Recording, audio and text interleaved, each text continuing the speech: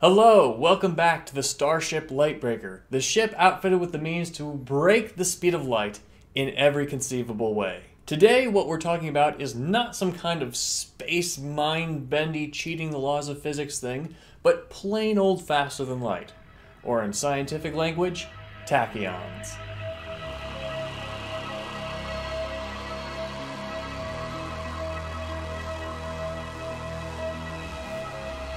When each of us first heard the phrase faster than light, we imagined a pretty common sense picture.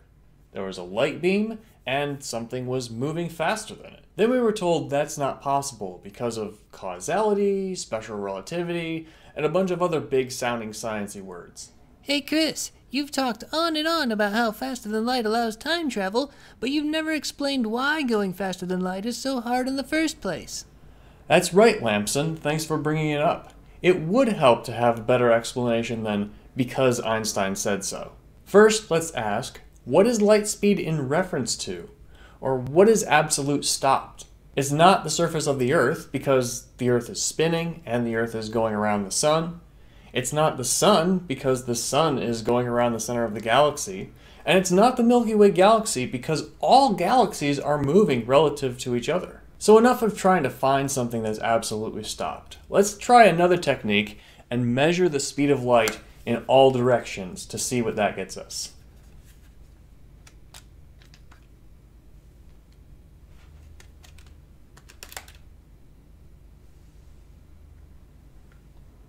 Huh. That's funny. It says I'm stopped right now. No, the speed of light is the same in all directions for me. I'm the one who stopped. My detector and Lampson's disagree. Mine says the speed of light is 3 times 10 to the 8 in all directions, but his says the speed of light is 3 times 10 to the 8 plus his speed in that direction, and 3 times 10 to the 8 minus his speed in that direction. Our measurements disagree. So who is wrong? Is one of our detectors broken? No. That's the relative in relativity. We all measure the speed of light to be constant relative to us, but everything else changes. Lengths change, time changes, even mass changes. All these changes happen just perfectly so that the speed of light remains constant. Any speed I go, the speed of light is the same in all directions. The universe is centered on me. Now we have a sense for why getting faster than light is hard. From the perspective of someone who's traveling, the speed of light is always just as far away. From their perspective, they can't catch light beams. But what if Lampson keeps speeding up and speeding up and speeding up until he exceeds the speed of light in my reference frame? That can't happen because mass and time are relative. In my reference frame, his mass is increasing and his rate of time is slowing, and the limit is just perfect so that he can always approach but never cross the speed of light. And velocity is relative too. Even if there are 2 rockets going 90% the speed of light in different directions relative to you, they're not going 180% the speed of light relative to each other, but 99%. None of this is speculation. Not only is it supported by 100 years of experiments, but it's used in technologies like particle accelerators and satellite clocks. And that's why it's so hard to go faster than light without cheating physics. So, how do we do it? There's nothing stopping us from taking the special relativity equations and plugging in faster than light velocities. We would describe objects traveling at these speeds as tachyonic, and the particles they're made of as tachyons. So let's do that, and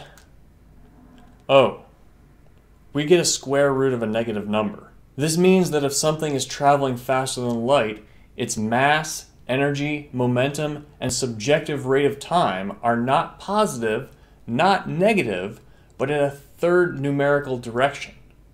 Imaginary. What does this mean? We have no idea.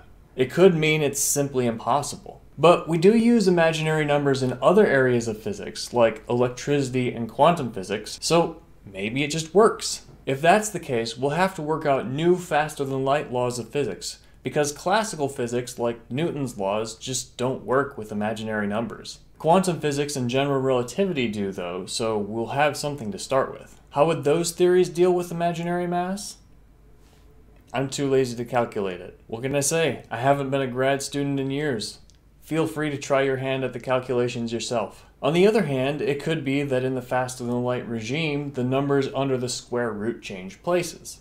In that case, we wouldn't have to worry about imaginary numbers. There is precedent for this, as college students learn in introductory quantum physics. Or it could be that the relativistic mass is positive and the rest mass is imaginary, canceling out the I from the square root. After all, if an object is traveling faster than light, then the concept of rest mass doesn't really make that much sense. The fact is, tachyons are beyond any experiment or observation we've ever been able to do, and we just don't know what properties they would have.